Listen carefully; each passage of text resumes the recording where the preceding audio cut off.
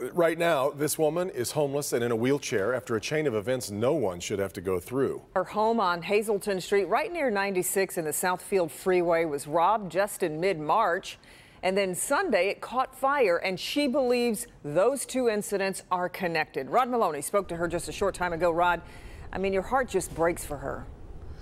Yeah, Kimberly, this is so terrible in that we're witnessing the mean streets of Detroit, this pile of rubble brought on, and gives us that window into the difference between defending yourself, working with police, and being called a snitch. And now they're homeless after this fire that came as part of what you might call ugly street justice. My husband opened up the front door and the whole front porch was on fire. A most memorable and blood-curdling 4 a.m. Father's Day wake-up call for Joe and Janice Thomas. Janice claims someone poured gasoline from the front door to the side door and then lit the place on fire. Her husband immediately slipped out a side door and ran to her aid, knowing she can't walk. Janice locked herself in the bedroom to keep the smoke away and had to try and climb out the bedroom window. The grace of God, he made a way for me to stretch that window enough for my husband to pull me out. And when he pulled me out, we fell together. And we was out here just like Adam and Eve with no clothes on. Janice had called 911. The Detroit Fire Department arrived just about the time Joe pulled her from the burning house they'd lived in for the past 5 years. She claims last month someone they recognized as a neighbor broke in while they slept. DPD investigated and Janice and her husband cooperated. She believes that's what brought on the fire. It just hurt me so bad that a person like that for me didn't have to bother nobody.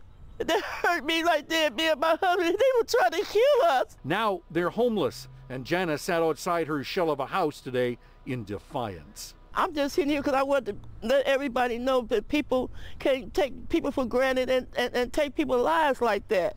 You know, you just can't go and burn people out for no reason and people didn't do anything to you.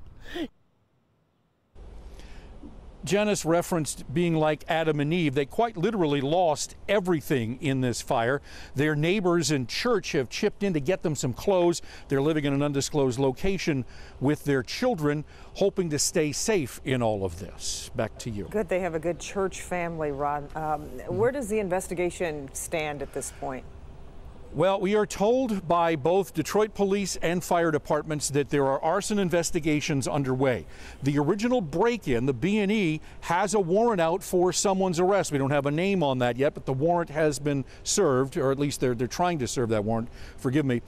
In the meantime, the Red Cross has been in touch with the family, but clearly that's not going to be enough. Yeah, certainly heartbreaking. Okay, thanks, Rod.